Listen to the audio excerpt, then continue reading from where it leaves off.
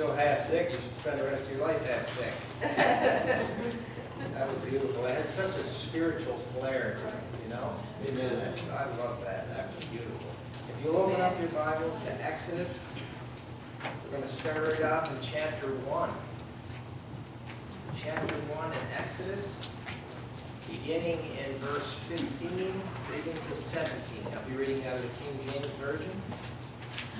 And the king of Egypt spake to the Hebrew midwives, of which the name of the one was Shiphrah, and the name of the other Puah.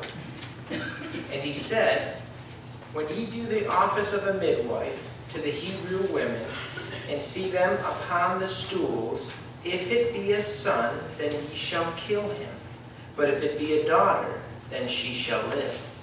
But the midwives feared God, and did not as the king of Egypt commanded them, but saved the men and children alive. Amen. May the Lord